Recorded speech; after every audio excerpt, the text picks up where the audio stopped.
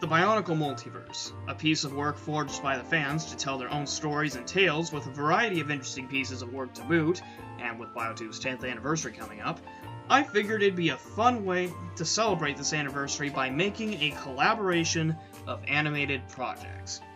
That's right, ladies and gentlemen, you can be part of the show. You can get your channel featured on Biotube, even though you're free to join us and bring your own brand of Bionicle to the table, in the Biotube 10th Anniversary Project, Portals. This is a story of a character who basically takes a journey through the various universes of Biotube as a whole to try and basically save his friend. And let's just say this collaboration is open to the community as a whole. And with that, let's just say that you should probably go watch the Doors collaboration from my Hayun's Dojo first before joining this collaboration to get a good idea about what you'll be doing.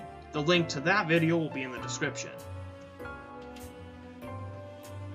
Alright, so let's go ahead and go over the rules really quickly. Rule 1.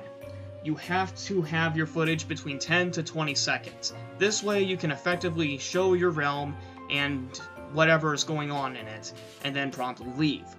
If it's over 20 seconds, it'll either be trimmed or cut. Chances are, it'll be cut. Rule 2. The footage must feature a version of the Akima mock. This is because this is part of the Constorm lore, and frankly, self-mocks going in its place just don't resonate well with the environment. Rule 3. You can do whatever you want just as long as it's YouTube appropriate, meaning you could have Akima walk in, get in a fight with somebody, high-five somebody, give them a handshake, or just straight up say, "Hey, where am I?" and then walk out. Rule 4.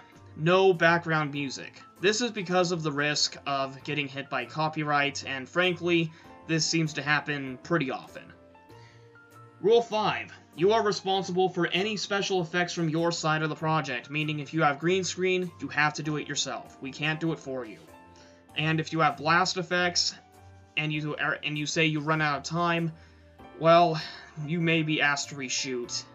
But, yeah. Simply put, you're responsible for any special effects you use on your part of the project. Rule 6. Well, I guess this isn't a rule, this is more of a due date announcement, but the final footage due date is September 25th, meaning you have plenty of time. You have the entire summer to come up with 20 seconds of how to show off your realm in the most effective way you can think of. And finally, Rule 7.